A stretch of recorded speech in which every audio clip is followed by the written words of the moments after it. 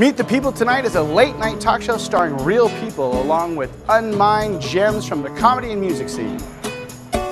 Remember meeting your wife or your best friend or that crazy old guy who sells shoes down by the bridge?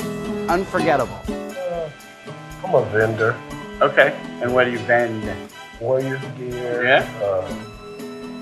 Cuff socks. Oh, yeah? Marijuana. Yeah. I travel the world as a comedian and meet so many people. None of them are famous, most of them are interesting, and some of them are just amazingly unforgettable. And those are the people that I want to introduce to the world. Did you just wake up one day and go, oh shit, I'm on? Yeah, that's pretty much what happened. Yeah, You met your husband for a drink and you woke up 9 years later. Yeah. No, 9 months later. 9 months later. Yeah, brought my older son home in the little, bucket thing that you bring home, and we put it on the footstool. And I don't remember bringing my son home in a bucket. In a bucket? Yeah. We had a bucket. Must have been really wealthy. I love meeting people. You never know who they might be. Well, I got to see a chest cracked open once. Yeah. Does the word got to fit in that sentence? I was really excited about it. Did the patient live? No. I have to get up. I'm saying I'm not staying here. So the rat got your room? Yeah, basically, he wasn't going to get me. You rented a room for a rat in New York? Yeah. Is that what you're telling me? Is that what you're trying to tell me right now? Yeah. You flew to New York to rent a rat a room? Yeah, basically. He kicked me out of my room. In the University Health Center, a kid came in. I'm just not feeling very well. I'm just not feeling right. I'm feeling a little dizzy. Well, what?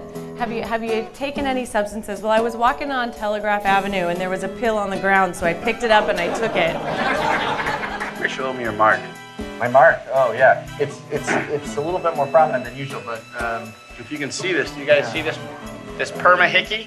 Yeah. Oh. If a guy comes up to you and is like, "Hey baby, I play the violin," and he's like totally trying to make moves, and he doesn't have this, no, Not a violinist. Yeah, it's probably a cellist. Yeah.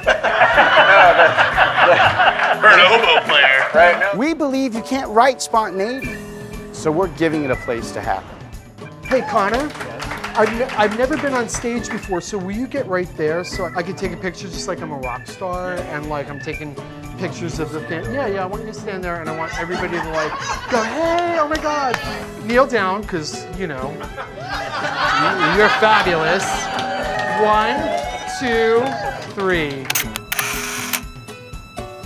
As we continue to produce episodes into the future and grow our audience, we look forward to sharing our show with your audience.